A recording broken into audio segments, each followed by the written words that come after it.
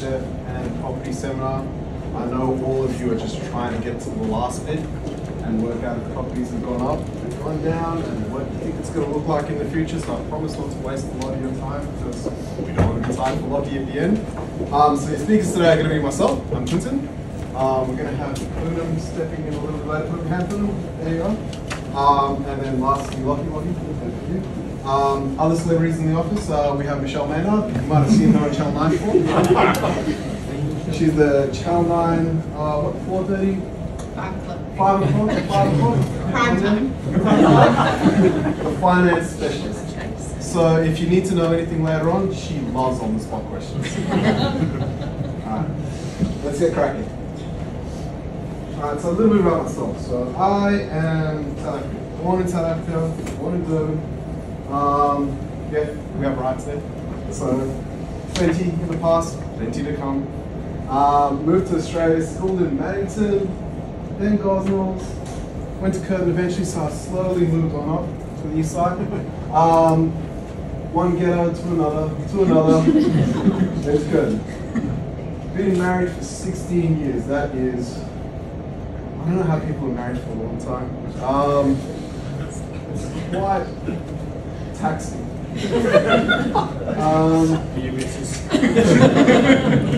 have 3 boys. I've got a 15-year-old, so I've learned to hate. I hate Snapchat, I hate Instagram, I hate anything that is social media. I spent a month banning him from social media, which meant I spent a month having temper tantrums in my house. I didn't think you could get them from boys, and I wish you could just kick them like you could in the old days. And apparently, that's not something you're allowed to do anymore. So, I don't know, people say you don't have favorite children. I've got ones I hate. The 15-year-old, definitely, I've learned to hate him over time. And the youngest one, the most evil of them all. Matthew, I don't know who's the youngest child. Would you have the youngest? Did all the evil push down to you? Because that's what's happened in my family. And then I've got Aiden. What a lovely kid. Much like tax, it's 1/3. I became part of Sterling Accountants in 2011. We eventually became the foundation for Carbon. Don't get confused by this hair. I had an afro when I was younger. Loved it. I used to have the comb in and everything. And I chose to have my hair like this moving forward. And mad Wildcats fan. I go to every game. I currently hate my team, but that's what it's like if you've been burdened with having a team full of greatness. No other team will follow us. So I don't talk about it. So let's go into tax. A little bit of an update. What's changing? We've got temporary full expensing, so for those of you who have businesses, which are probably about 2/3 of you in the room, temporary full expensing was something that came in during COVID. It allowed us to basically expense everything that we bought. That's going to end in 2023, subject to the budget change. Basically, the assets need to be in place and ready to use. If you've got them in there, you can write it off. Anything that's not a luxury car, effectively, or a building. Superannuation changes going up again. So those of you who are employees, yay. Those of you who are employers, unlucky. So every year, this is the plan that was put in place a long time ago. It's just going to constantly go up for a period of time. And the salary sacrifice age limits, they've moved. Well, you can now put money into super up to the age of 75, right? Boom, what do you think? Yes. You're supposed to say yes, guys. Yes. I look to you for guidance, and then you just turn your back on me. So you don't need to pass the words test. In the past, you had to pass the words test, so that's something to think about. Also speak to your friends if you know a bit more about that. Talk about downsizing, but basically selling chuck a bunch of money into superannuation. I'm sure Boom's going to talk more about that later on. Working from home deductions have gone up, so previously you used to be able to claim 52 cents per hour working from home. During COVID it was 80 cents. God, the government were wonderful. So now you can claim a flat rate of 67 cents for every hour you work from home. So those of you that work 2 hours a week, 4 hours a week, just ensure that you tell your accountants, because we all want to claim that 200 bucks that we get at the end of the year. And you can still depreciate specific items like chairs and such. What you can't do now is some of the other telephone models and stuff like that. This is a big one that's come up more recently. Electric vehicles. If you're planning on offering this service to your staff, please bring it up with us before you do so. But effectively, what it's allowed you to do is salary sacrifice electric vehicles that are up to $85,000, as long as they fit into certain criteria. Teslas are generally okay, but they're generally more than $85,000, so don't necessarily go buy one of them. It takes into account all the costs that are associated with bringing it in as well. So if you're an employee, check with your employer if you're planning on doing any sort of electric car purchase in the future. The idea behind this is we're trying to go green, so this is the ideas where companies are. We've been doing a lot of audits in the last year. So the reason for that is a couple of budgets ago, the ATO and the government said, oh, we're going to give you all this money for COVID. Then last budget they said, oh, we gave everyone too much money for COVID. So now we want to get some of it back. So they pumped a whole bunch of money into their audit division. So now we're starting to see things that have been around sort of in the background, but now they've changed interpretations of a couple of things that they've done in the past. So section 100A, don't really need to know much about the actual section. All you really need to know is that if you have a trust and you utilize children in the past, this could be problematic for you. And you definitely can't do it in the future unless you're planning on giving the physical money to those children. There's also other things like distributing to companies and such. If you're shifting the cash, fine, no issues at all. If you're not going to do that, and you're going to do the old accountant says, you know, I pay for my school's education or my kids' education, that's not going to apply.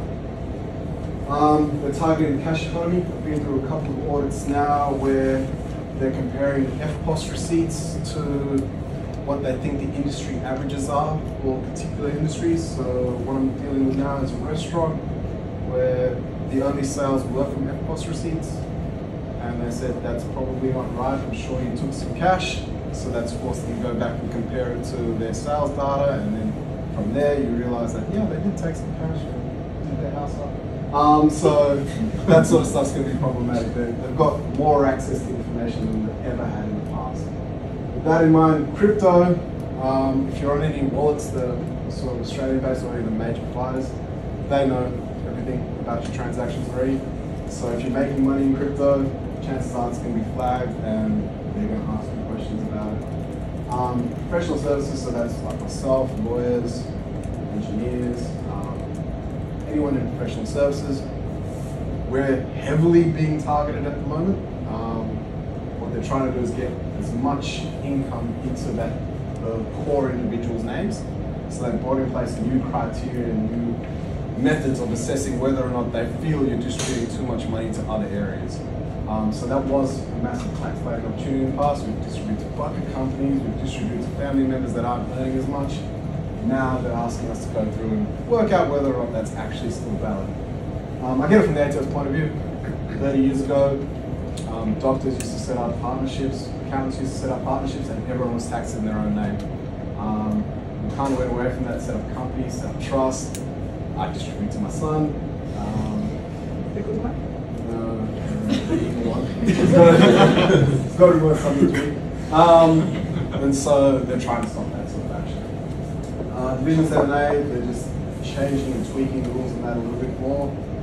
And again, they've got access to more information. Division 7A is you taking money out of the company, but not via a dividend or a wage. It's just you pulling money out of the company and not paying tax on it in your own name.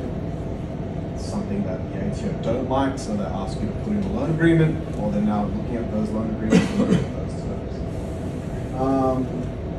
The big one is JobKeeper and cash flow boost. Obviously, we gave a lot of money to a lot of businesses during COVID. Some probably weren't entitled to that money, so there's been a lot of give us your proof in the last couple of months. Workers' compensation is one I've seen recently, where they've gone back 10 years and looked and compared your premium payments to whether or not you have staff. So anyone that doesn't have workers' compensation, just know they're looking back the last 5 years at the moment. and they're actually comparing. So if you run into any of those situations where you want to talk about your insurances, Mark's over there. He's probably been through a couple of those as well, and he'll tell you the dangers of getting caught in that trap. It's about $5,000 first per year, right? Per employee. Yeah, per employee per year. So you mess up one employee, $5,000. You mess up two employees, $10,000 each year, and they generally pick you up for 4 or 5 years in a row. So the fines can get quite substantial. Lifestyle assets is another one. So at the moment, if you buy a car that's worth more than $65,000, or you buy a boat that's worth more than $100,000, and you insure it, the insurance company tells the ATO. So just understand that if you buy these things in, I don't know, a company, the ATO are probably going to ask you questions about whether or not that is a personal asset or whether that is a business asset. And we'll see a couple of ones related to that. And then the last one, which we'll touch upon because this is a property seminar, property transactions. The ATO are now getting fed that information in real time. So the day you sign a contract is the day you've made a sale, the day you made a purchase, not necessarily settlement date. So even if your settlement is 3 months, the date you sign that contract, it's done and dusted, and you have a capital gains event. So the ATO are now asking us to provide that information and giving us some of the information. I'm dealing with one now where they didn't put it on the information that we get given, but they ordered the client immediately before the refund was even given. So they are seeing that. All right. So what's important here is we've got to be able to structure our investments in a way that is tax effective. So being tax effective is trying to put it into an environment where you're paying less tax than at home. And you've got to understand the reasons behind why you're doing what you're doing. So first thing is your intention. You're trying to make a quick buck, you're trying to hold on, retire with that money, you're trying to pass it on to your kids, which is why I got them through the ES family. You have to consider the consequences of all these transactions and what it is you're doing. Ideally, we'd love to be able to spread the tax amongst multiple people. You bring in one person into your family structure that has no income, chances are you can save about $10,000 per person. You can bring it into the tax bill when you make money on any of these sorts of investments.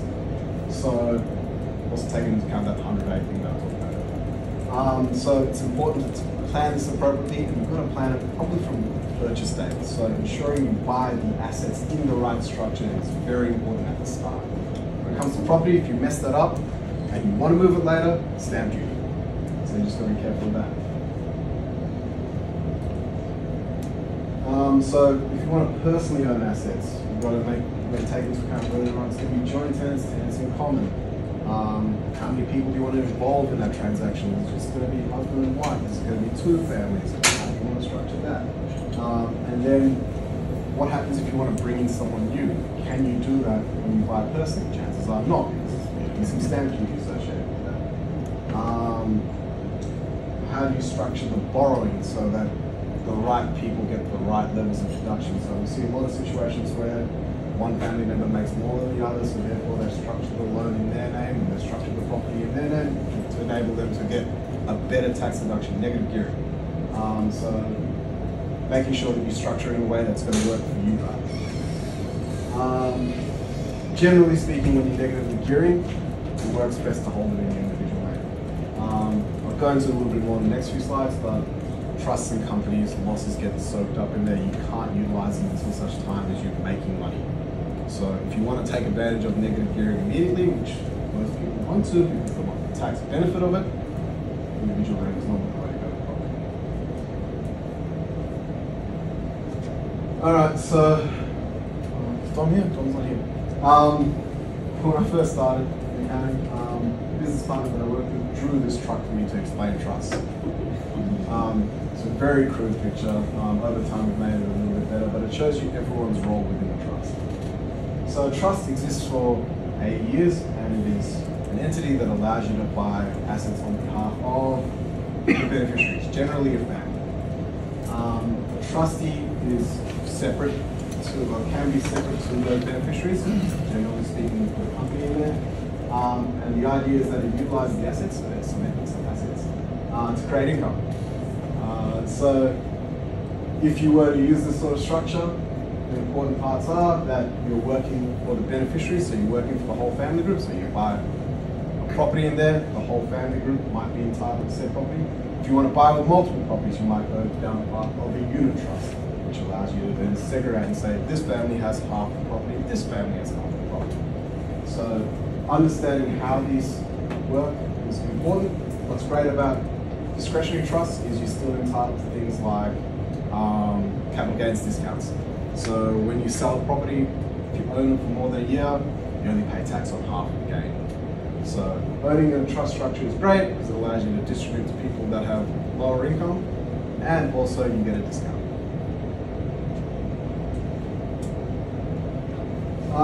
Companies, a little bit different. So companies have a flat tax rate. It's either going to be 25 or 30% depending on what you're doing in there. Taking the cash out can be problematic. So again, we talked about Division 7A earlier. That's loans, there's issues around that. So you've got to plan that appropriately. Companies are great for investments that are cash-based or heavily cash-based that don't necessarily grow very fast. Not so great for things where you're expecting high levels of growth. So you want to get a term deposit, great place to put it, company. Tax rate's limited to 25%. You don't get the capital gains discount in the company, so that's probably where you lose your most benefit. You don't get that one-time kick. Often what we do is set up combinations of those structures. So if you're running a business, we might have the business in the company. If you're running a unit trust, we might say that's owned by a discretionary trust, we might distribute profits in any given year to a company. Because that's a lower tax rate. But then when you have your capital gains event, we might distribute to family members because they might have a better tax outcome in that particular year. So again, depending on how much money you think you're going to make on an investment, how many investments you have in there, you might want to change your asset pool a little bit and have a combination of all those sorts of structures. And it all depends on what you're trying to work towards. You're trying to defer the tax to a later period of time. So it might be you defer until you retire, so you might want to set up companies. Or do you want to spread it around multiple people? Or you can set up a trust structure to allow you the option at any given time to distribute to multiple people in your family. Those are very hard to work out without sitting in front of your accountant and mapping out your whole plan. So it's important to take the time to have that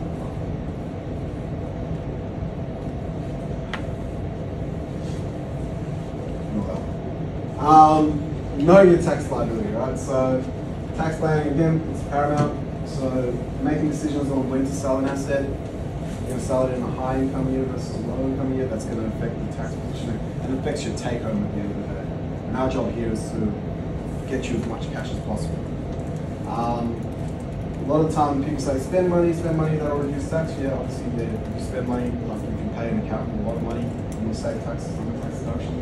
So that's one great tax planning tool if you guys want to use that one.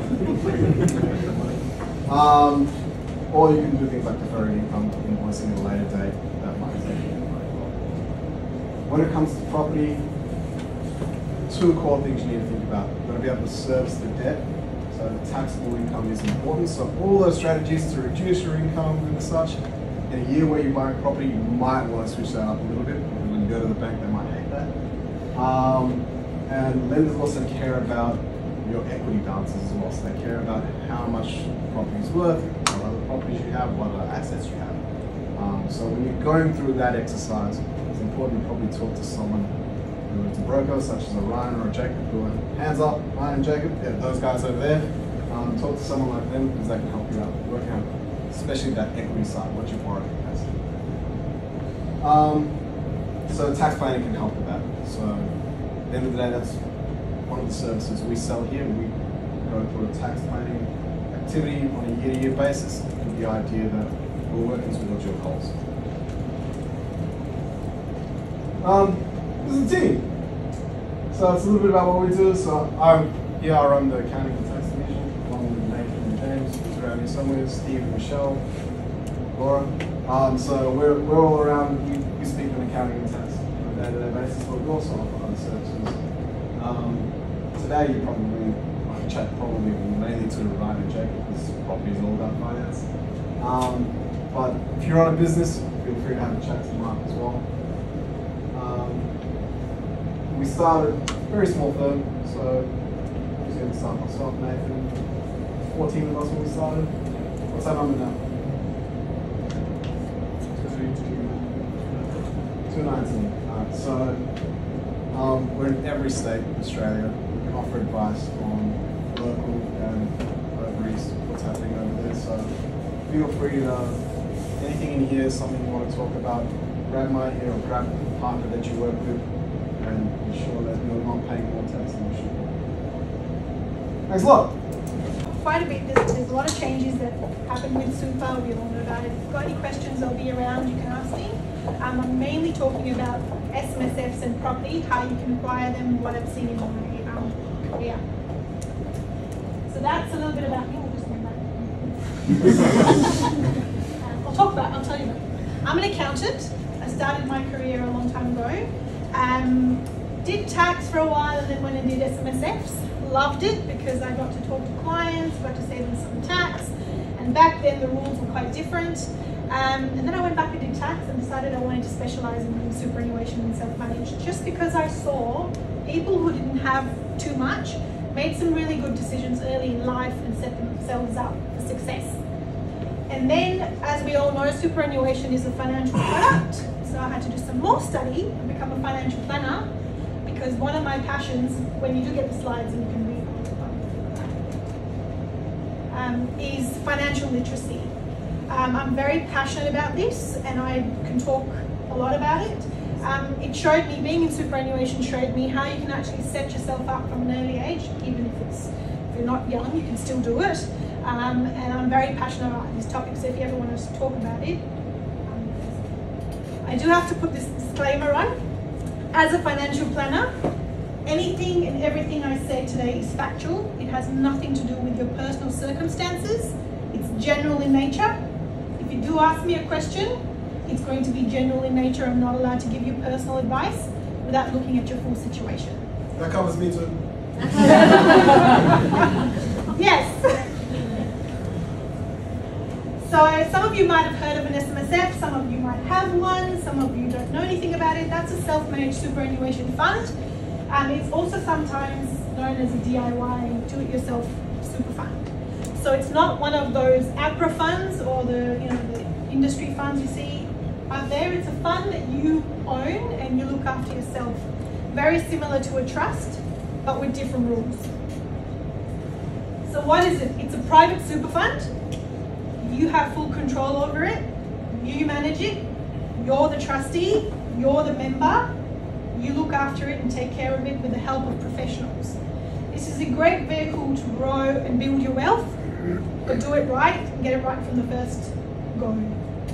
You know, there's people go out and do all sorts of things. Always seek advice. So the rules changed. Before you could only have 4 members in a self-managed super fund. The rules changed to allow 6. And there's a big debate out there. Some people like to have children in there. Some people don't like to have children in there. We know Clinton won't have his children in there. And anyone else's. Yeah, that's right, that's right. But you know, there's strategies there that you can use kids in the fund if you wanted to, and kick them out when they're 18. Totally up to you. Is there a minimum age limit? No, there is no minimum age. And that's the other thing. With the retail fund, I think there is a minimum age. It's self-managed. Back when I started my career, someone said that they did the analysis, it would have changed now, that when a child is born and you put in $10,000 into a super fund, mind you, it can't be a concessional, so you can't claim a deduction for it, it's after tax. And the power of compounding and the power of them working and earning a salary, they wouldn't really have to top up their super when they retire at 67. They will be self-funded. This is the power of compound interest with a low tax rate. So I always say corporate trustees. People like to be trustees themselves individually. We like to have corporate trustees, a company looking after your self-managed super fund, protects you all around. And the other tip that I give everyone is when you do set up a self-managed super fund, think of really cool names. Think of something really great. Don't have it Prunum SMSF. Because people now search for names, you know, all of the names come up. Try and keep it something different. I've seen all sorts of weird and wonderful names. It's time to be creative. These are a few of the advantages and disadvantages of an SMSF. The big one is control. You have control over your fund. You can buy things you like. You can invest in things you believe in.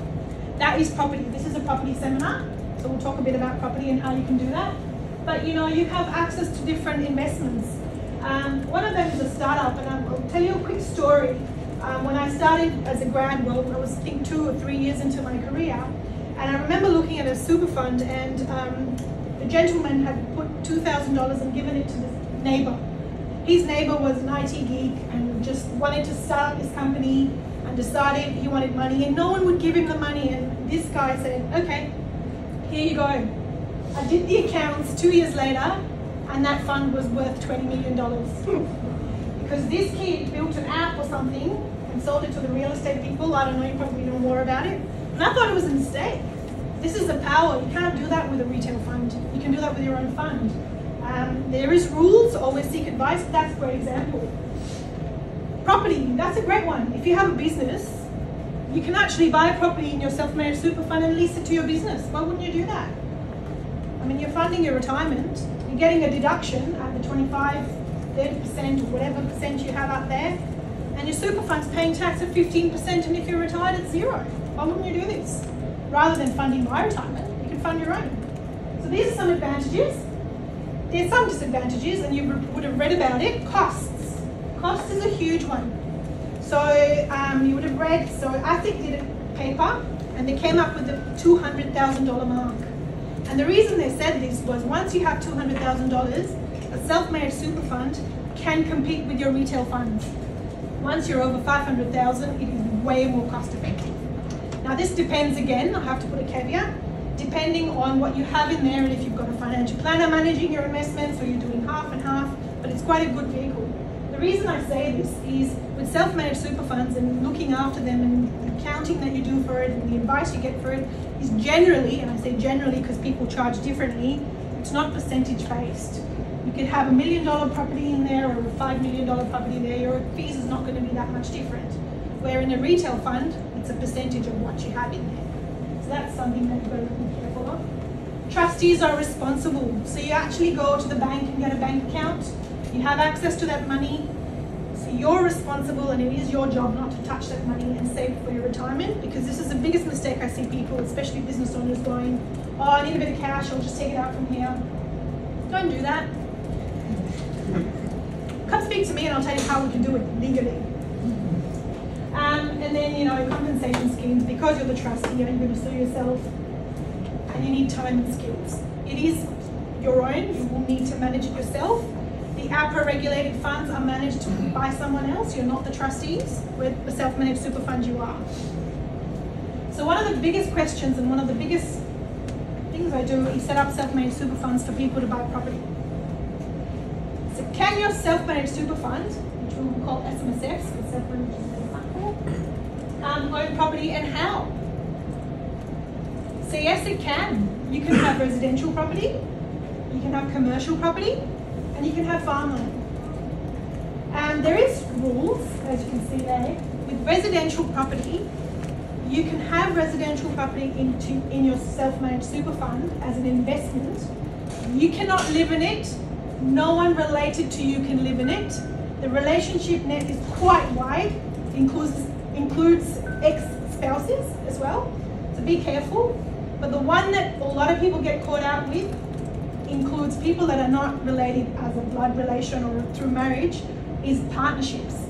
If you've been in a partnership with someone and you're not related in the normal sense, you will be put together for superannuation rules as a related party. So if I went there and, you know, Jenny, I came and I said, oh, great presentation, let's go buy a property together. We don't know each other, but we buy a property together, that is a partnership. We are now related parties. So just be careful about that.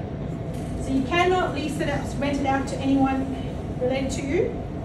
You can rent it out to me. I'm not related to you. You can rent it out to me. And I can Does that relate to employees? As long as they're not related. Maybe because you're paying their super?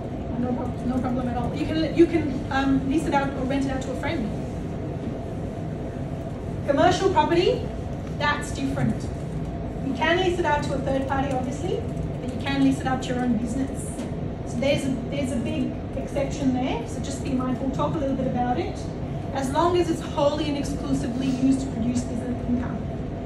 So I can actually buy a property in my self-managed super fund, and my business can rent it out. You can see how this is such a win-win situation. And then farmland, this is another one we see mostly. So again, farmland is something that is considered real business property. You can own this in your super fund, you can lease it out to someone else, or you can lease it out to yourself. Now, can my SMSF buy property, or can my, who can you buy this from? So I've got this question quite often lately, saying, oh, I went to a restructuring thing, and people said to have property in SMSFs, and it's really good. I've got this residential property in my name or in a trust, and I want to move it into the SMSF. Can I do it?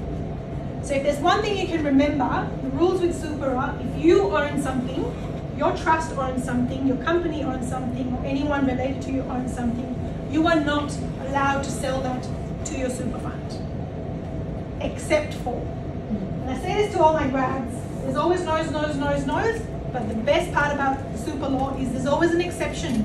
So you generally can do things, it depends how much you want to pay for it or what you want to do, but you can. So the exception is you can't buy anything from yourself or anyone related to you except for commercial property and listed securities. There is a few others, but those are the main ones. So just remember that as we go through the presentation. So who can you buy these properties from? It's residential. Unfortunately, you can't buy it from yourself. You can buy it from me if I'm not related to you, no problem, as long as you pay market. Commercial property, this one you can buy from yourself. So if you have structured yourself incorrectly, or you think it's time to move it into a self-managed super fund for some reason, or sometimes you have things in your own name, you can do this. Be wary of capital gains tax, stamp duty, and those sorts of things. We can always advise you on that. That is allowed as long as it's real business property. And farmland, again, it depends. If it is a proper farm and used for business, absolutely. Now remember I said if you've got residential property, you can't live in it, anyone related to you can't live in it, except for if it's a farm, because that's considered purely incidental. So you've got to live in the farm because you're looking after it. So there's different rules there. And again, if you're in a situation, we've got to look at every situation as it is. If it's not a farm being used for business and it's just one of those holiday farms or whatever, it needs to be leased out to someone who's not related to you. As long as you're generating business income, okay for you to lease it. If you're not, you can't. We've talked about this, so just remember, I harp on about this because so many times I see people going, I've got this great property and my daughter wants to live in it, can she? No. Or, all sorts of things. I've got this holiday home, and then I look at the logbook and they've lived in there, like they've stayed there so many times, and I'm like, why didn't you just use my name? So just be careful. About that.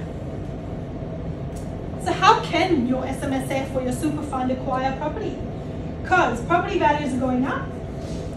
Maybe not, I don't know, we'll find out soon.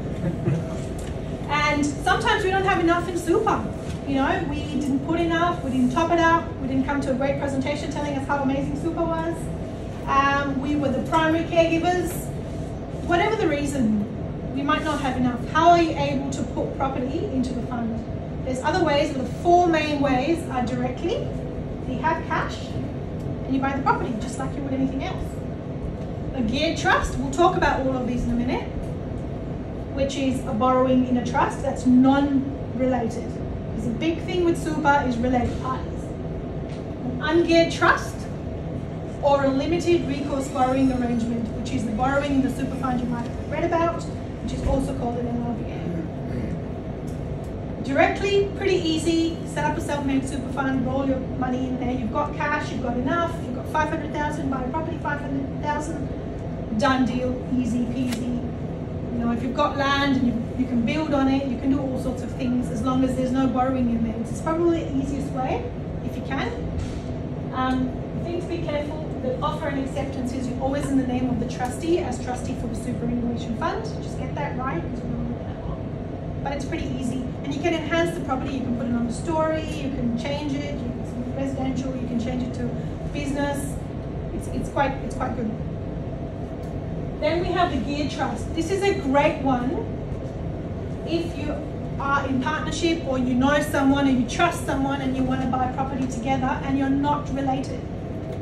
So you can set up a trust and put a property in there, and the property trust can borrow and your super fund can buy units in that trust only if it's unrelated. If you're related, it's considered an investment in a related party and it's not allowed. So we could go and set up a fund, a trust, gear it up, and a super fund. So you don't have to go down the limited recourse borrowing path. You just buy units and away we go. I see this a lot with business partners, or people who just have the money outside or want to do it without going down the limited recourse borrowing arrangement. Because even though we do a lot of those, they can be quite a bit of work involved. So the super fund pays cash, but doesn't get the property, just gets the units, just like you would any other way. The other one is an ungeared trust. Now remember I said, you're not allowed to invest in anything or buy anything from yourself, or you can't invest in anything that you're a related party in, that's not listed security or commercial property, except for ungeared trusts. So this is where you can set up a trust. Your family trust can own units in that trust, and your super fund can own units in that trust. Generally, if you think about what I've said, that's a related party because you're 100%, it's related to you. There's an exception for this, and this you've got to be really careful, because if you get this wrong, you can get tainted and you can just blow it out. Why would people do this, and why do people do this? So people do this generally for two reasons. Number one, they don't have enough in the self-managed super fund, and they can't borrow enough to buy the property. So, but they've got cash outside with either family members or their other entities. So what you do is you set up the trust, the super fund buys units, the trust has no gearing, but the other entity that's buying the other units, which is related to you, can go out and borrow and buy, because there's nothing restricting trusts and companies and you individuals to borrow to buy units. It's the super fund that can't borrow. And then what you do, or what clients do, is because of this, it allows you to buy a property with your super fund, and as the super fund gets cash, you can sell units to the super fund, and it will not, remember how I said you can't sell things to yourself? This is the exception. You can slowly drip feed units to yourself in the self-managed super fund until it's 100% owned by the fund. Again, be wary of capital gains tax and transfer duty. This is an option. The other one is you can actually enhance the property. So property developing, you can actually do that. So with a limited recourse borrowing, as we'll see in the next slide, you can't change the nature of the asset. If you buy a property, if you buy land, and you borrow to buy that land, you can't build on it until the loan is extinguished. With something like this, you can. So it's something to be wary of. Obviously, look at your situation. So this is a great one, and it's something that you can use, and I have used multiple times, but you've got to get it right. Limited recourse borrowing arrangements, which is quite popular and it's quite good. You can get what you want. You can do this for residential property, commercial property, and farms. Pretty much all it is, it's a little bit tricky because you've got to set up 4 entities. You've got to set up the corporate trustee for the SMSF. You've got to set up the SMSF, which is a trust. Then you have to set up another company. I always say have a company to keep things separate and keep them safe. And then you have a bare trust. The only entity that prepares a tax return and accounting is the SMSF. The other companies don't. They just sit there. So this structure is quite good. So if you've got $200,000 in your super and you want to buy a $500,000 property, you can go to the bank and you can borrow if you're allowed to, and the finance brokers will tell you if you can, you can't, whatever, but generally that's how it works. You've got to get advice on this because you've got to be cash flow projections. As we know, gearing can be quite risky. You've got to make sure that's it. You've got your deed. The deed is the governing rule for super. It should allow for it. Generally, most of the new ones do, but just check. Investment strategy. Why are we buying property? Property is not a liquid asset. It's not saying you can't do it. You need to have some logical reasoning on why we want to do this. And it must be a single acquirable asset. So what this means is if you went out and bought a property, a commercial property, say, with a borrowing, and you had a parking lot, and you had the property, and they were in 2 separate titles, you will need 2 separate bare trusts to own that land. You can't have it all in one. That's what it means, a single acquirable. If you didn't have a loan and you just bought it with cash, no problem at all. Any of the other structures, no problem at all. With an LRBA, single acquirable asset. It just has to be on one title. If you buy another one, you just have to set up another trust. So you're just setting up lots of bare trusts. So just be mindful of that. So you only acquire the property, not the fittings and furniture. The offer and acceptance, this is another one that catches a lot of people. You've got to get this right. And it's a bit of a mouthful, but you have to get it right to avoid stamp duty. So when you go out, remember you've got an SMSF, corporate trustee, a bare trust, and a bare trustee, right? When you go and put, so this is, say, structure is set up, and in WA you need to have this set up before you actually put your offer and acceptance, so please just be mindful of that. Let's set it up first. The offer and acceptance has to say the name of the bare trustee as bare trustee for the trustee of the SMSF. So you can see it could be quite a mouthful. So when I said be creative with your names, if you're gonna have something like this, try and keep them short because it can be a mouthful. Bare trustee as bare trustee for the SMSF. And the reason we do this is the bare trust holds it for the fund until the loan is there. And the reason this is, superannuation has something called a sole purpose. And the sole purpose is to provide retirement benefits. So the government doesn't want you, if you're not able to service this loan, no one can touch anything else that you might have in super. It's only that property, whether it's gone down. So generally they'll come for everything. With a limited recourse, it's limited to that property. If you've got, some great shares in there and other bits and pieces, no one can touch it, no one can touch them. So just be careful of that. And the title on the property, on the real estate, on the document will say the bare trust name. So it's really important to get it right because when the loan is extinguished, when we don't have a loan anymore, that property is then transferred into the self-managed super fund and the name is changed. If you've got the name wrong, you can be hit with double stamp duty. So just make sure that's right. And the SMSF cannot change the nature of the property. So if it is a borrowing and you did buy land and you want to build on it, you're changing the nature of the property. You're not allowed to do that until the loan is paid off. So you can see why the other structures are quite valuable. There are some lenders which I might not be new or might not be, I'm not sure. The brokers will let you know. But these are the lenders there. As we know, the big banks pulled out. I still think they're out. Yeah, they don't do lending anymore. But there's lots of different options and some really, really good deals have come out. So make sure you talk to the guys. That's just the name of some of them. The other one that I just want to touch on is related party borrowings. I've done a couple of these, and this is where, remember how I said you can't do stuff yourself to the super fund, lend to it, buy things from it, whatever, except for a limited recourse borrowing arrangement. So if you've got some rich grandparents, or you've got some rich parents, or you've got some rich relatives, or you're rich yourself, you've got a company that's got money in it, you've got a trust that's got money in it, and you want to do something with it. Clinton said don't put things that are going to grow up in value in your companies because you don't get your capital gains discount. If you've got money sitting in there, another option, and this is a caveat, there might be Division 7A and all that stuff, but again, talk to advisors. You can lend money to yourself, to your super fund, to buy property. So there's nothing saying you can't. If you've got the money or you know someone who's got the money, you can do this. You can borrow outside and lend money to the super fund, or you can borrow money from someone else. There is something called the safe harbor rules the ATO has put out. You've got to make sure everything is there. You can only have the loan maximum 15 years, whereas generally you can have it up to 30 years. Back in the day when interest rates weren't too high, the interest rate on this was higher than what the banks was giving you. Right now it's pretty good. It's 5.3% I think it is, and the banks might be 7%, so it's another option. And you just got to get it right. So there's lots of different rules in there. We just got to tick them off, but you can, and we're seeing this quite often.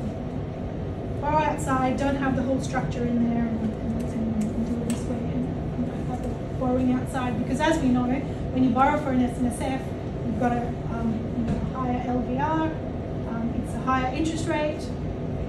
It's just something to be mindful of. Risks with borrowing, as they are with anywhere else you borrow. is interest rates can go up and you can't service the loan. The tenants might not work out, but if you're leasing it to yourself and your business, usually that's mitigated because you're not going to default on that, obviously.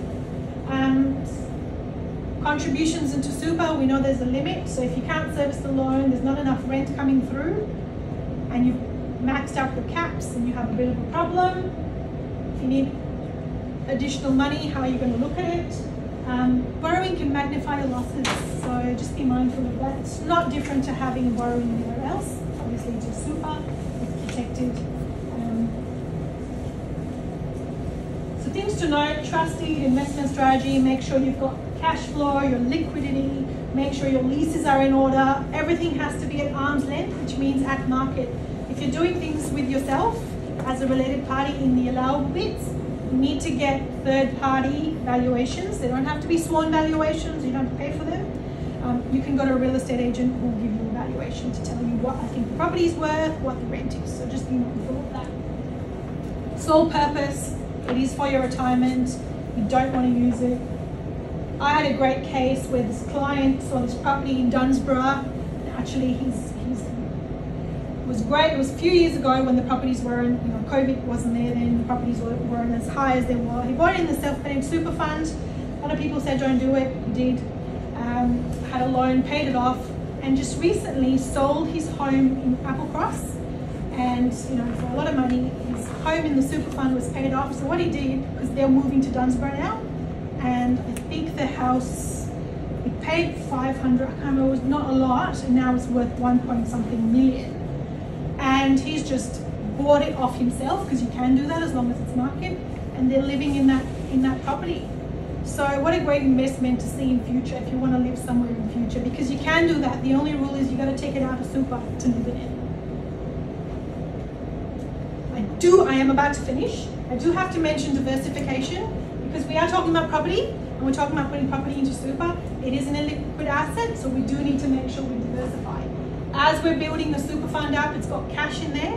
We need to look at, complementing it with shares and things like that that will actually enhance your income.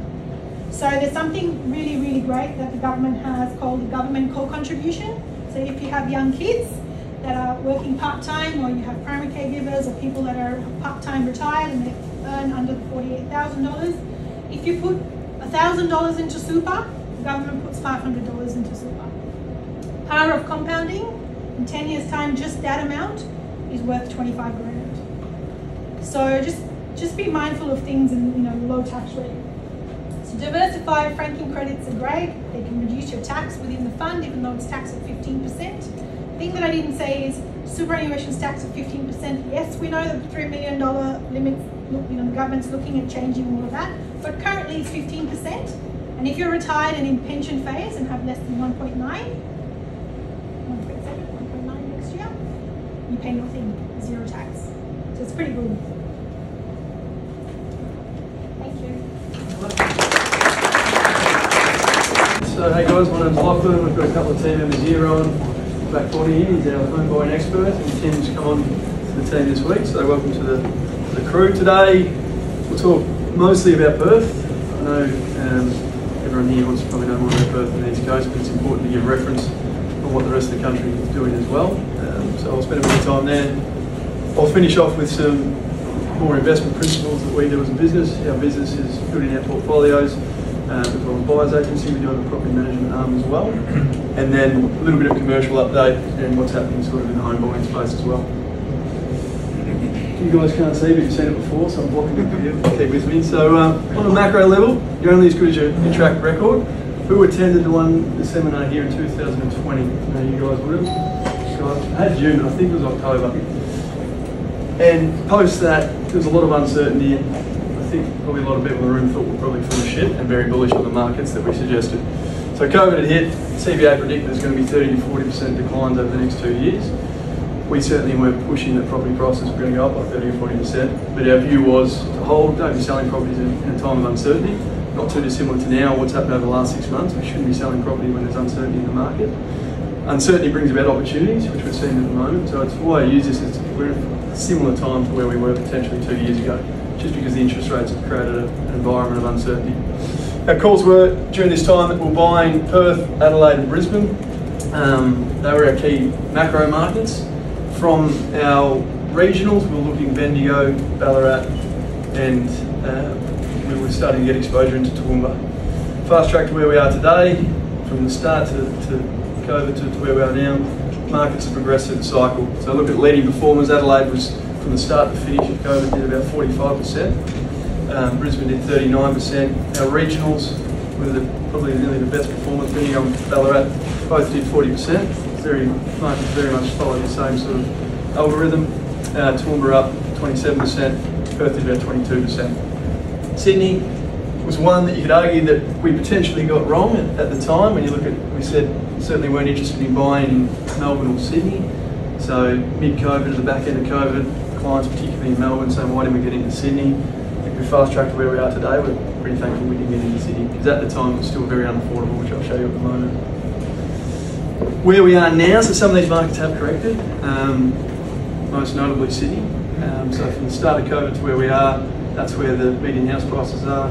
Adelaide's still the top performer at 36%. Brisbane went on a significant run, but was sort of hindered a little bit by the land tax reform you may have heard about. They're essentially going to tax anyone that owned property nationally in Queensland. So it took a lot of the investment out of that market before interest rates went up, so it had a bit of a double kick. So I think Brisbane will still represent an opportunity once we see the levelling out of interest rates, which I believe we are at that point at the moment. But median house prices, as you can see, Sydney's still leading the race, and Perth still very affordable, even after, you know, I get asked all the time, is Perth at the top of the cycle after 22% growth? Certainly not. It's still very affordable in comparison to where the other markets are in Australia. So it's good to keep in mind, considering Hobart's still at 660,000, blows my mind. In terms of the cash rate versus the inflation rate, I don't think I need to spend too much time, because we know that the cost of money's gone up. So what is important to highlight is that money is still very cheap, even if interest rates aren't to come off. I don't know if anyone listens to Bill Evans. Westpac is forecasted 7 rate reductions next year, which is a bold strategy. He's the one who also said the market's going to fall by 30 to 40% during COVID. So you can read into what you will. I said at the presentation at Containing last week, if interest rates go up next month, I'll buy everyone a pint. I'll second that, but Nathan said he'll buy everyone a pint here, so all chips on that they won't. And that was last week when it wasn't as certain. Futures hadn't really come out with their forecast, so it was a ballsier call last week than it is this week. But I'm confident this has levelled out. Whether there's still another rate rise in the next 3 to 4 months, I won't go on to say I'll buy you a pint under that situation. But certainly we're starting to see this level off, and you know, once they do level off, there is going to be rate reductions at some point, whether that's later this year, early next year, or mid next year. We'll start to see inflation come down and obviously interest rates come down. But regardless, money's still very cheap in comparison to where it has been in the past, and that's important to note. And once we do get a tackle on inflation, we're going to see interest rates is really the only mechanism we've got to change behaviour. Sentiment, and newspapers will dictate movements in markets. It's never as bad as what the media report. It's never as good as what the media report. You know, the media pretty much drove 20 to 25% of the last Sydney boom cycle was the fact that once they get on a rampage, a lot of journalists obviously own property in Sydney, because that FOMO starts to drive prices. But the same is true when things aren't going as well. If you read the Fin or any sort of news article outlets or anything like that, you'll just see negativity across the board, and Perth can get sucked into that, because most people feel like me, you look at the headline. If it's not in property, obviously I dig a bit deeper when it's property related, but anything else I sort of read headlines and you can sort of make an opinion on that, and unfortunately headlines are very negative, so it does have an impact on the Perth market. But they're negative for a reason, and we still have concerns about the national market, but it's important to note that all markets should be looked at in isolation. But from a macro level, the reason we've got such concerns is because there's still a really big problem with affordability in Sydney and Melbourne. So this is where the affordability index got to. Late last year it was at 75%. So the affordability index looks at the average wage consumed by the average mortgage. So assuming their variable rate. So essentially, late last year, if you were to go into a variable rate, 75% of the average wage was getting consumed by the mortgage. What does that mean? It means you have to sell your property. There's no way in any scenario can you afford 75% of your paycheck just to go to the mortgage. So what has to happen? Interest rates have to come off to make it more affordable. Wages have to go up, which takes time, or prices fall. So what we've seen a negative 12% decline in the market. As we stand here today, that market's still at 66%, even after a 12% decline. And there's still an argument to say that money may not get cheaper in the short term. There's still maybe a rate rise. So it's even going to put more pressure on that. And if we look at historically where Sydney's been, it's never been higher than 67%. Comfortability is around 50%, where the market becomes accepted as affordable, and you can start to see some consistency in the data. So at 66%, we've still got huge concerns in the market. For that to get down into the 50s, we're going to have to see another 10% decline, which would be a 22% reduction in house prices over the last 18 months, which would be the biggest fall in house prices in Sydney ever. Could that represent an opportunity? Potentially. But again, media reporting on this, and we're going to see more of this come to light in the papers when you start to see 800,000 loads going from fixed to variable. So there's going to be some mortgage hurt and some mortgage stress, particularly those who bought in Sydney, middle of the COVID bubble. If we look at Melbourne, our concerns aren't as great in terms of price falls, but that's because the affordability problem is not as big of an issue. Affordability highs at about 50%, 52% is where it got to late last year, so it broke a record for affordability. And that's what we're looking at. Where's a historical ceiling? That's important to know, because that gives a demonstration of where markets can get to before they're uncomfortable. So at 47%, look, it's still very unaffordable. This market sort of sits at about 39% when it's at an affordable or comfortable level. So we're a long way from that. So we are still probably forecasting some price declines in the Melbourne market. Brisbane, like I said, still affordability in the market. So once interest rates level out and there's confidence back in the market, I think we'll see further growth in both Adelaide and Brisbane.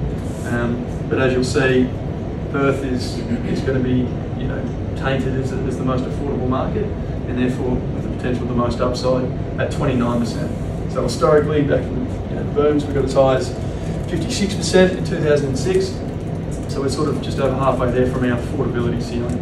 So that's what everyone talks about. If you read local papers, that we don't have an affordability problem here. Our wages are the second highest in the country behind Canberra, and our house prices are the lowest.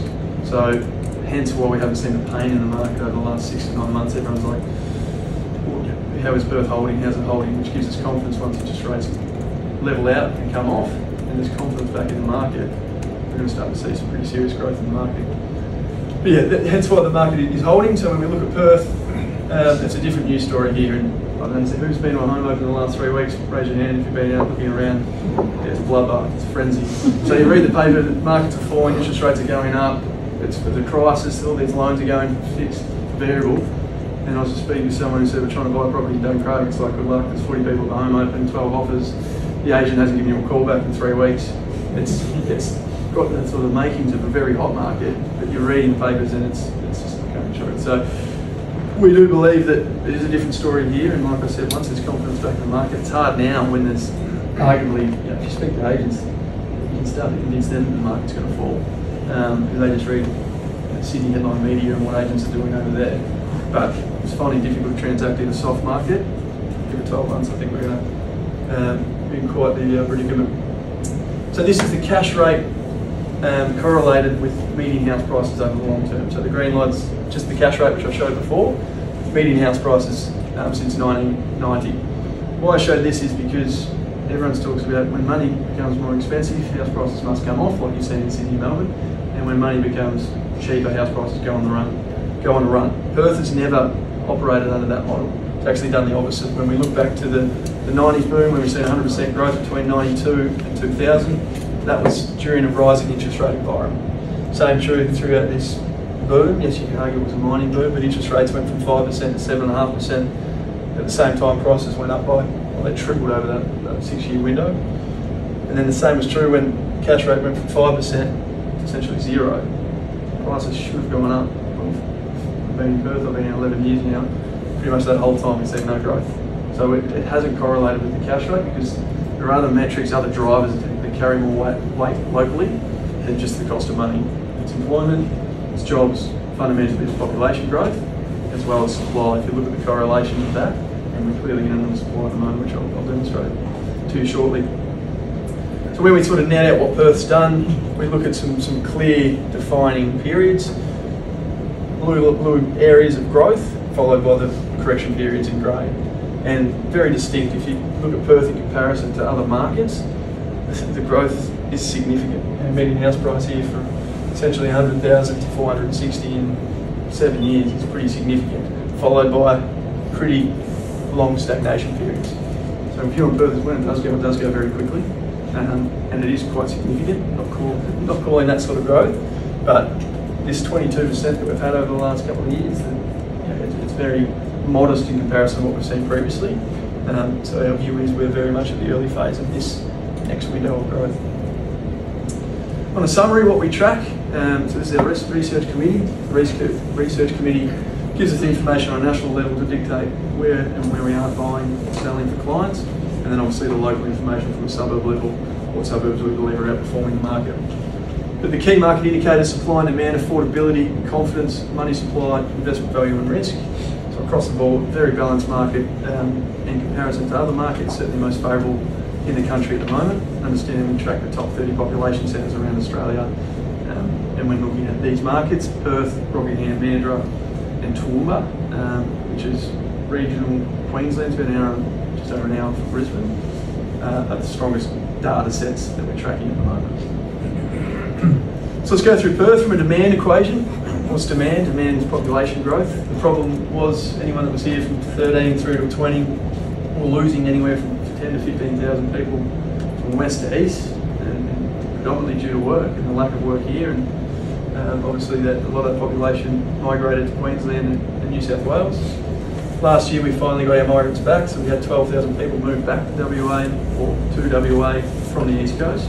And we had our first immigration for 3 years, 10,000 people. So total about 21,000 people moved to WA. The thing about immigration in comparison to births is that when people migrate here for work, they need to live somewhere immediately. So it impacts either the rental market or the purchasing market. And if you listen to the radio today or yesterday or any other day, McGowan is constantly pushing migration, skilled workers to come to Perth, and doesn't recognise that we have a housing shortage. So for someone who doesn't understand that, when we've got no more than 1,500 properties available to rent at the moment, we don't have a shortage of property, and you want 30,000 people to move here this year, that crisis is going to hit home in about October, November this year. And then when it becomes a problem, by the time you get things pushed through for legislation, we're in the middle of next year and you start building properties, you're 3 or 4 years away from actually bringing that supply to life. So the issue is here. I think most people are aware. McGowan doesn't see it, so which is exciting for landlords and owners because you're going to see price growth and rental growth, but it's going to be a real problem. We're going to see a serious shortage of properties. So locally, why are we pushing for more skilled workers? It's because locally everyone's got a job, unemployment's record lows, underemployment, so people who are employed looking for additional work, again, pretty much at record lows and trending downwards. But what's more compelling, and this is the case of why we're pushing for more migration into WA, is job vacancies are at an all-time high. So a balanced market in terms of think of this as SEEK, but across all jobs boards. Your balanced market. Perth historically, just from 2010 to sort of 18, there's about 25,000 vacant jobs. We're back up over 60,000. And so for the first time in history, we may get this situation where there's more job vacancies than there are people unemployed, which we've never seen in any market. And as you can see, that gap, I'm not sure what really happened here in 2008, but obviously job vacancies weren't counted for a couple of months, but the gap has always been quite vast, and more recently just because we have so many people looking to employ staff. I'm sure anyone in the room in any industry is feeling the same pain. So hence we're starting to look overseas and to the East Coast because wages are going up, and WA wages, as I've said, are higher than anywhere in the country. So we're going to see that migration come across. So on the supply side, like I said, McGowan doesn't recognise that we've got a housing shortage. So properties on the market, days on market are at 15, so that's the orange line. As you can see, they've come off significantly from where they were back in 2019 when days on market got close to 90 days. Down to 15. We're not going to really get lower than that. Agents need to get on realestate.com and domain and get their face and get their exposure, so that won't get any lower. But stock on market typically sits around, as it got to as high as 16,500, 17,000 properties on the market back in 2019. Balanced market about 14,500. As of today, there's about 7,500 properties on the market. So less than half of what there was even 3 years ago. Compound that with the rental market, like I said, what was available in this space, peaked at 7,000 properties available in the rental space, balanced from about 2019, sits around 5,500, 6,000 properties. We're now down to 1,650 properties available in the rental market. So you look at that sort of equation, circa 7.5, and say round up, we've got 1.5 in the rental space, and 9,000 available homes for people moving here doesn't go into 30,000 that are coming. Only solution to that is we just need to build more properties, which we aren't. Building approvals are the lowest they've been in the last decade. So we need to be building about 25,000 properties minimum a year. We're on track at the moment, we're building about 2.5 a quarter. We're just not building enough. And that's a number of reasons. There's a bit of a COVID boom. Everyone thought there was going to be no supply of stock because of commencements. Anyone who's probably built in the last 2 years is probably still waiting for that to be completed. So that's going to drag out over, all that stock's not going to come onto the market at the same point in time. It's dragging out now over 2, 3, unfortunately 4 years. So this issue of vacancies, so this is the vacancy rate which peaked in 2016 at 5.5%, now down at 0.4 and trending downwards. Can't see this going away anytime soon. At the same time, we've seen rents go from $440 a week now up to about $650 a week and rising. We've got a property management book, and it's every 12 months. It's how much can you sort of up your rates? There's obviously legalities behind that, so often it's having tough conversations with tenants to move them out because you know you're going to get an extra $100, $150 of rent, which is, you can argue is brutal or unfair, but I understand a lot of people held properties in Perth for a long period of time and their properties have been under-rented.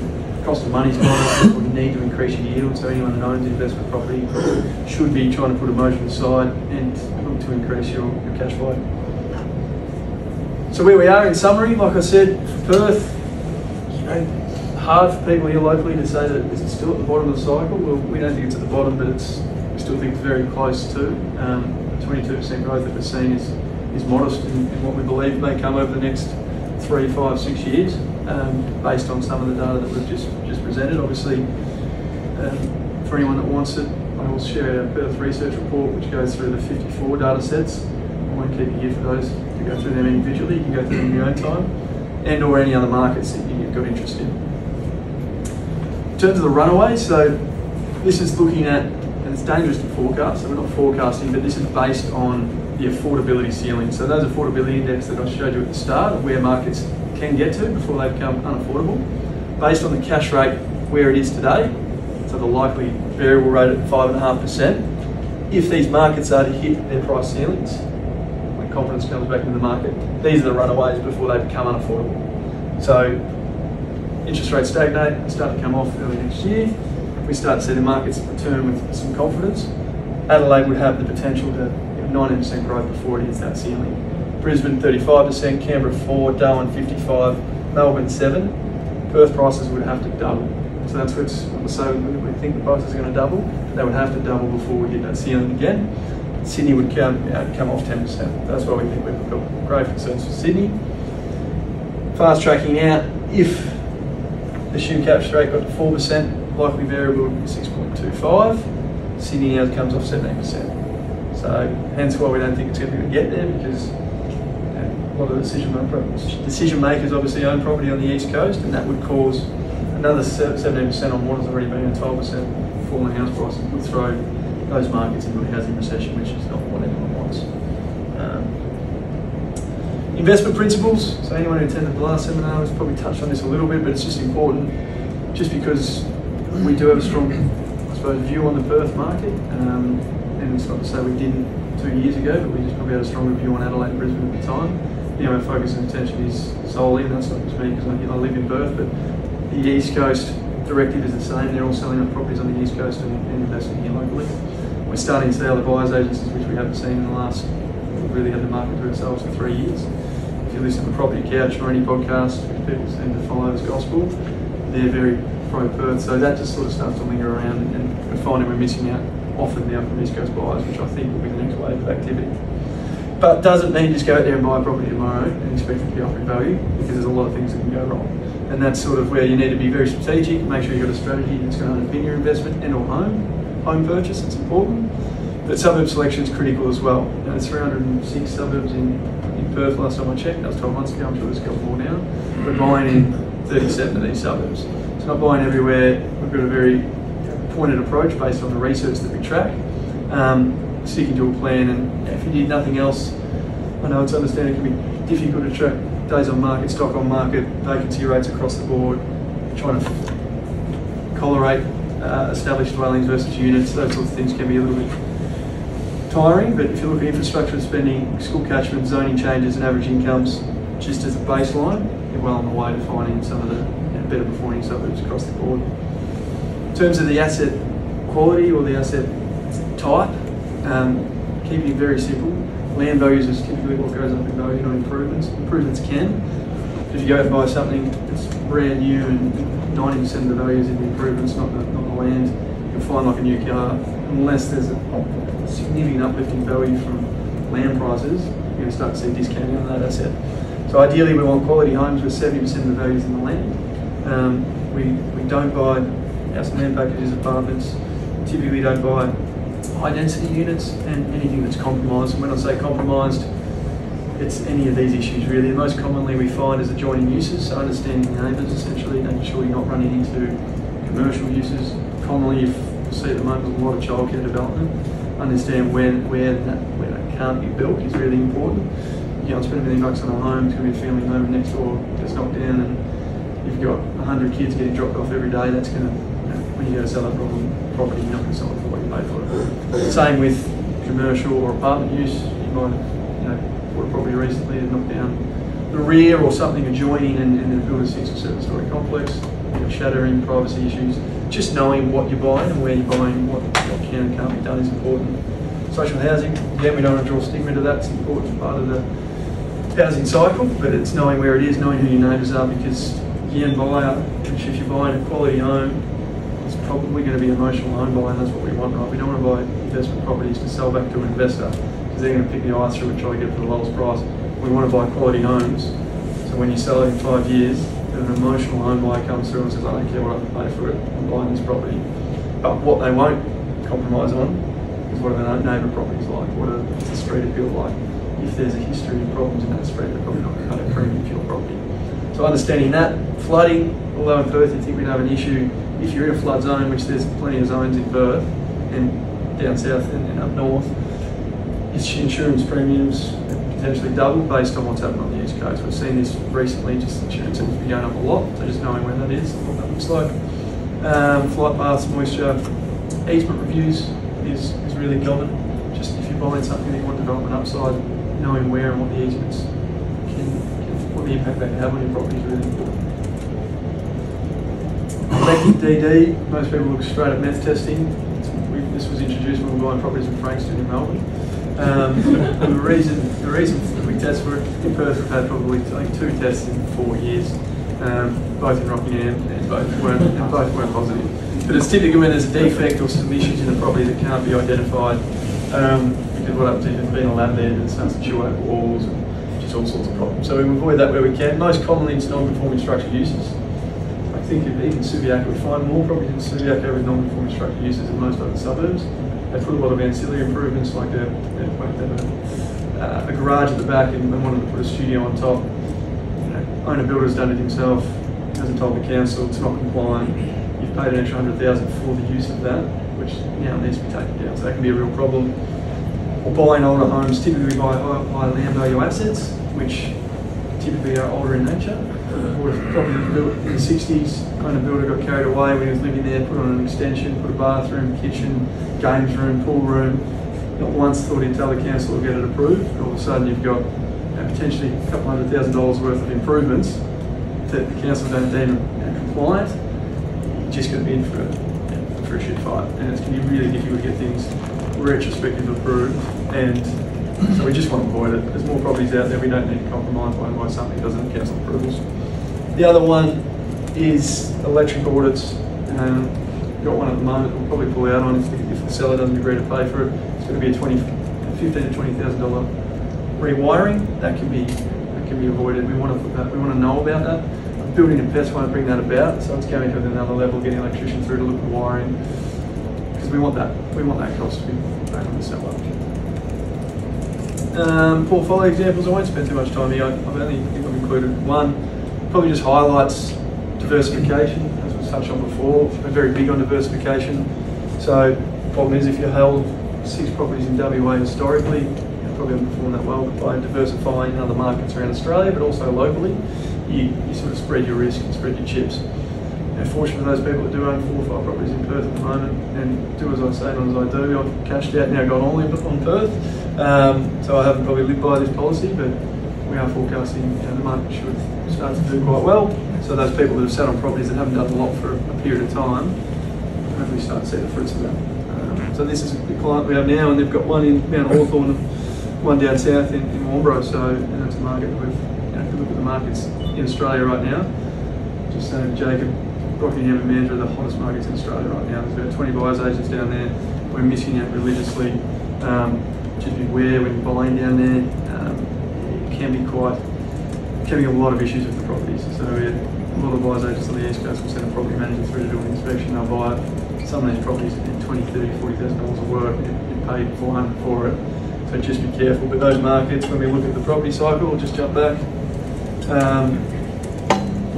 We do see Rockingham and Mandurah, with value for that sort of sub 500 price point, without compromising on asset quality. So we're buying about 5 to 7 properties there a month at the moment, and it's getting more and more competitive, and we're seeing price growth pretty much on a monthly basis. So portfolio examples, again another portfolio, we won't go through that. Home buying, it's just a different beast, and Rowan heads up that department. Very emotional. Emotional is not always a good thing, so just be careful in this space. I suppose Rowan does a lot of his work in the off-market space, so we don't have to compete, which is also helpful. But some of the suburbs that recent purchases for clients has been in the western suburbs, those markets have performed well and it has got really competitive. Don't look at the 1-year growth rates because they're very incorrect. Peppermint Grove hasn't dropped by 23%. 1 or 2 sales will. Half an house. Yeah, that's essentially. Exactly. So the 5-year growth rates, top performers really been City Beach, Floreat, and Cottesloe. But yeah, just a different beast. Home buying across the board. Just making sure again, due diligence is really, really important, particularly when looking at where you want to spend the next 5, 10, 15 years. People in the street, what are the neighbour properties? What are they going to do with the property next door? Are they going to knock it down? If they are, going to live next to the construction site for 2 or 3 years. So a lot of different things that you need to consider. You want to adopt some of that investment mindset across when buying a home, and having a clear strategy is almost more important than home buying space, because like I said to you before, we want to be selling to emotional home buyers. Because home buyers will inevitably pay a lot more than an investor, because you get emotionally fueled. You'll go to 7 or 8 home opens, you'll miss out, you'll miss out, you'll miss out. The next one you go to, the wife will just say, I don't care what this costs for paying it, and then inevitably you pay 10%, 5% over market value. So we don't want to be setting records in this space. Commercially, I won't spend too much time here, but I'll just give you a bit of a breakdown of what we're seeing. So essentially the gap between buyers and sellers, there's a big divide because obviously the cost of money's gone up. So what people were trading at, yields got down in the industrial space down in the 4%. Now, sellers are probably in the 5s, buyers are now at 7s or 8s because the cash rate's at 3.6. When they were buying these assets, the cash rate was sub 1. So what we've seen is sale transaction volumes for the last quarter of last year was 64% down. So we've just seen a standstill, people waiting to see how the commercial market's going to play out. So yields are inflated by somewhere between 25 and 50 basis points. I think buyers who want to get back into the market probably want to see another 100 basis points. I think we'll probably meet in the middle, probably 50 basis points. So that's what we're seeing. We're seeing the 1-year returns are now sitting below the 3 to 5 year returns for both growth and yields. That's pretty consistent across all sectors, with retail being the only outlier there because obviously retail, COVID impacted those markets pretty dramatically. The property market as a whole here in Australia has certainly outperformed the UK, US, but it's just a question of whether their cash rate is going obviously higher than us, whether that's just a lag, and we need to see how this plays out. When you've got Evans and other economists saying the cash rate may come down, I think we'll just see low transaction volumes in the commercial space in the next 12 months. For investment, that is. Different in your primary place of purchases. So our key, I suppose, recommended commercial strategies, it could be a good time potentially to look at prime place of business. It's market dependent, so the reason I say that, if you're going to buy an industrial shed in Melbourne, for instance, it's actually, you don't get a discount. You'll pay more for something that's rented than you will something that's vacant. So it's arguably those markets you're better off just taking out a lease because yields are so low, 4.5%. Versus Perth, there's still a significant gap in the market between what you buy and what you pay to rent. So there's certainly value in buying your prime place of business. And just value add strategies, trying to look for opportunities now because we're not going to see that inflation in yields, also the contraction in yields of what we saw over the last 5 years. So looking at different sites where you can add value, and that's still in the residential space. We always like value add strategies to complement it, or strategic partnerships. What I mean by that is buying vacant and stitching a lease, and then obviously adding value from day one.